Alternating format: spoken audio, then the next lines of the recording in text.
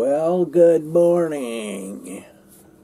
I'm not really doing a video right now. I'm just seeing how the camera angle is working, because when I really do a video, I'm not going to use this old man's voice. I think you should. Plus, I'm going to comb my hair. I'm feeling like an old man today. I'm going to comb my hair a little better.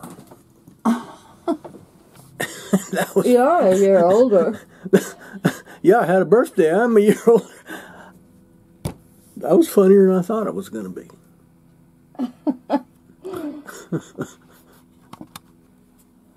I am still what? My own best audience. Yes. Of course. Here's Becky. Now it's time to go comb my hair. Please enjoy my stories or whatever else might be on my mind today. Okay, so I cleaned up for you a little bit. And some of you are going to say I'm not keeping it real because you know that I'm a shorts, sandals, and t-shirt guy, but I'm in Oregon, and it's raining, and it's cold, and it's wet, and enough said. Why did I move to Mexico, people say? Well, let me tell you. It was not entirely about any single thing, of course, but it wasn't about the fact that you can live more economically in terms of living costs. It wasn't about the wonderful people of Mexico and a culture based upon family values and a lifestyle based upon enjoying life and having fun times instead of chasing the almighty dollar or being locked into having to chase the almighty dollar because your lifestyle won't let you get out of that treadmill. Nope, the real reason, and it's very simple, that I moved to Mexico was that I went down there for a vacation and I found out something absolutely amazing. After living in Portland, Oregon for 27 years, I discovered sunshine. Let me take you outside and show you what I'm talking about. It was because the streets look like this with puddles. The car looks like this, wet. And the sky looks like this, about 8 months out of the year. That's the real reason I moved to Mexico.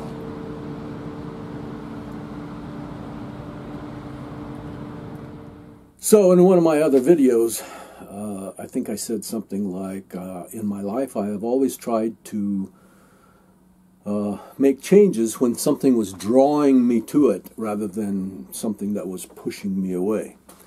And so now I've said that the Oregon weather pushed me away. Nope, it was the sunshine in Mexico that drew me. In my last video I talked about wanting to say something with regard to that time in an RVer's life when it's time to hang up the keys, to have an exit strategy, an exit plan for when you get too old to drive. There are three concepts that mesh in my mind. One is RVing, another one is minimalism, and the other one, of course, is the economy of having a place to live in Mexico.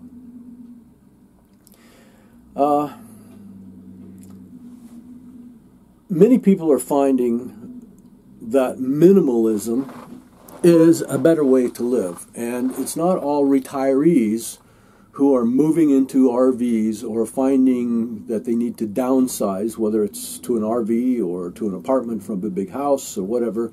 There comes that time when you want to downsize, and it's not always just retirees. Even a lot of millennials are knowing that having a big mortgage and a big car payment may not be the best course in life. So when you move into an RV, and whether that's a van or a Class B or a Class A like this one, It's all kind of the same concept of minimalism, of downsizing, of getting rid of the big house and most of the stuff, and living a more simple life.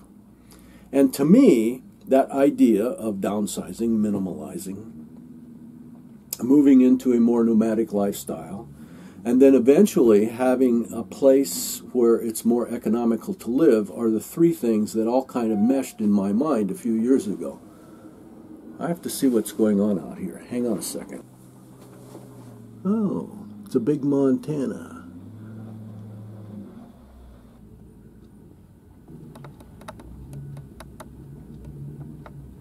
Well, I guess he'll figure that out. Camouflaged pickup that he's driving. He must be a prepper. He looks like a prepper. I'm not a prepper. I don't believe that the world's going to fall apart. But I sometimes joke, not entirely a joke, that when it does, I'm glad that I already have a home in Mexico, a country that already knows how to be poor.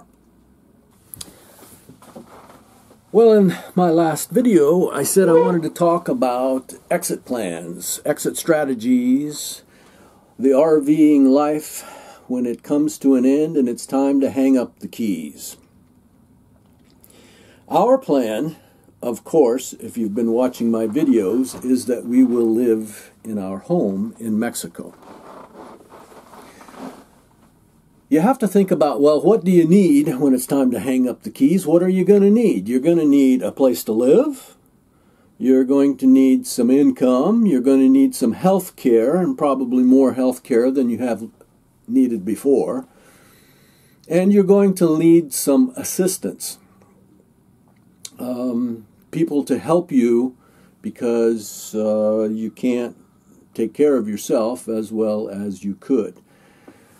I know that if you're young and you're living a minimalist lifestyle in your van or your schoolie, or you're like the lady that I met in Ehrenberg last year who had a Lexus and a porta potty, or even if you're a millennial and you have figured out that having a big mortgage and a big car payment may not be the best course in your life to follow. If any of those things apply to you, you have figured out that there is a different way to live, and you don't like to talk about when that wonderful sense of free living comes to an end. But it will come to an end. And much as we don't like to talk about it, those of us who are of a certain age or a certain health condition will find that the time does come when it's time to, as we say, hang up the keys because we're no longer safe to drive. Our plan, after living in our old Southwind for 3 years in 2001, 2, and 3, was to start developing a place that we could call home in a less economical or in a less expensive place to live. And we considered a number of places in the United States. Down in Tennessee and Kentucky, we found places that were very economical to live. As you well know, that's not the place we picked. We picked Mexico.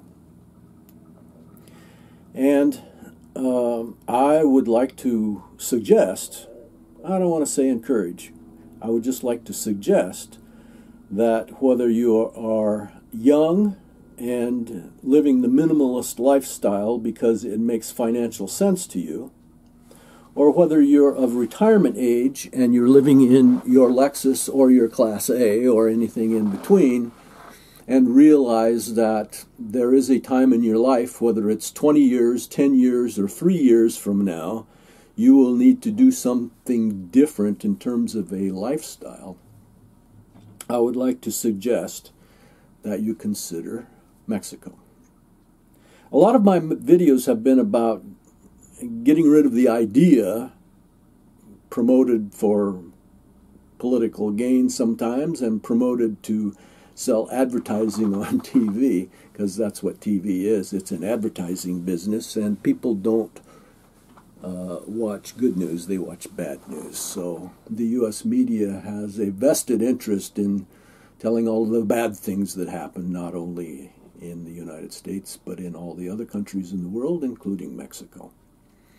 I would suggest that if you listened to the news yesterday and you saw that 20 people died in a limousine, that you are not going to decide that you're never going to live in travel in a limousine again because 20 people died.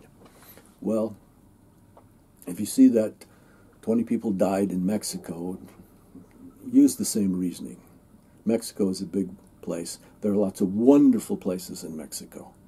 Wonderful places to live, wonderful places to retire. And if you're one of those people who say, well, if it's so wonderful in Mexico, why are truckloads of people trying to cross the border illegally? Well, your count is off. 135 million Mexicans are not coming north and don't want to, because they have a wonderful life in Mexico. Now, of course, there are places in Mexico you don't want to live. You don't want to live in the barrio in Laredo. And I'm not picking on Laredo. I don't know anything about the barrio in Laredo. I'm doing the same thing that I've told you not to do. I'm making an assumption from having seen the news. There are places in the United States where you don't want to live. I don't want to live in parts of Chicago. I don't want to live in parts of L.A. There are many places in the United States I do not want to live, and there are many places in the Mexico that you do not want to live and should not live. But there are other places in Mexico, which is a huge country, a very diverse country geographically. It's not all desert and cactus. I was talking to a guy from Idaho the other day, and he says, oh, we've got big mountains in Idaho. And I kind of got the sense that he was saying that we didn't have any big mountains in Mexico. Well, I looked it up. We have 5 mountains taller than any mountain in Idaho. We have 6 mountains, I think it was, over 15,000 feet.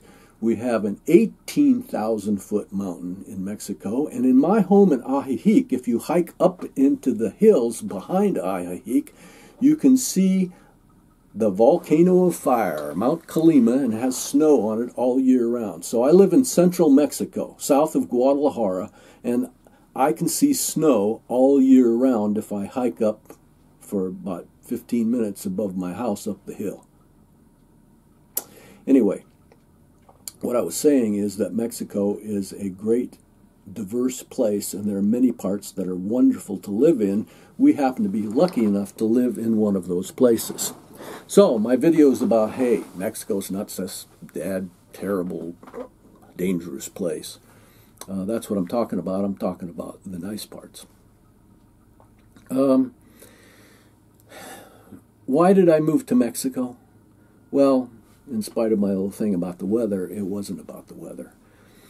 The weather in the part of Mexico that I live is wonderful. And it was certainly part of it. But as a retiree, and talking about that time when it's time to hang up the keys from your RV life, you're going to need a place that's economical. Now, there are those people who live in their $1 million Prevos who probably don't think this applies to them, but let me tell you, there are places for rich people to live in Mexico, too. There are a lot of rich people in Mexico. Mexico has a lot of poor people. Mexico has a lot of rich people. The middle class is growing, but don't think that Mexico is a poor country. There are a lot of very wealthy people in Mexico, and they live a very wealthy lifestyle. So there's room for all levels of financial ability. But I think that when I'm talking to retired RVers, or I'm talking to younger people who are living a minimalist lifestyle, we're not talking about living in your $1 million Prevo. We're talking about those of us who have to pay attention to where our money is coming from and where our money is going. So when it's time for you to hang up the keys, I would like to suggest that you consider Mexico. Here's our plan. We have a home that we bought in 2004, and then after some years I bought the property next door, and we've developed it into a property that is worth some money. We could sell that property. It's a very hot real estate market right now. We could sell that property and bank the cash, and it's all paid for, by the way. You don't finance things in Mexico with a mortgage like you do in the United States. You might live in a big house and you got a big mortgage. Well, in Mexico, you're going to pay cash. There are short-term loans available, and of course the times are changing, and it's not a third world country with regard to banking anymore either, but most real estate transactions in Mexico are for cash. There could be short-term, high-rate balloons, but that's still cash in my mind. Oh, excuse me. Hello. Hi.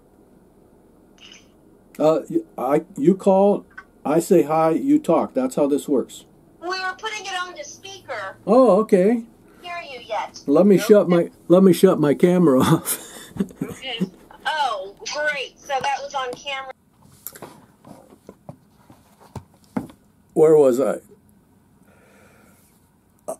I think I said that we could sell our property in Mexico and bank the cash and live very comfortably off of that for the rest of our lives in assisted living or nursing home or whatever was required in the United States. That's not the plan. The plan is that we will continue to live in our Mexican home and hire in-house help. One of the questions I get is, why do two people need 3,700 square feet to live in a house? And that's one of the reasons. It's our plan to have in-house help, live-in-house help, when we are too old to take care of ourselves. So, assistance in Mexico is affordable, and that's our plan. We think we got it covered. We've got health care that we can afford. We've got a place where we can afford the utilities. The property taxes on our house are $300 a year. And if you're in the financial situation, as some retired RVers are, that you really need to watch the pennies, I'm glad that I live in a country that already knows how to be poor. Well, to summarize this, I can't tell you everything you need to know about considering retiring in Mexico in one video. So consider this an invitation to learn some more and to ask me questions. I do read my comments and I do answer questions. And after living in Mexico for 18 years, I know something about it. I don't know everything about it, but I know something. So ask me questions. Tell me what you need to know in order to either make you comfortable about the idea of considering living in Mexico, or just the technical information you need about moving and living in a foreign country. There is some things that you need to know about that. So, if any of this interests you, please subscribe and ask me some questions. I'll answer them to the best of my ability. Thanks for watching. Hey, if you like me, give me one of those thumbs up. And please subscribe and hit that little bell so you know when I post next. Please share me with your friends on social media. Thank you for watching. I hope you enjoyed what was on my mind today.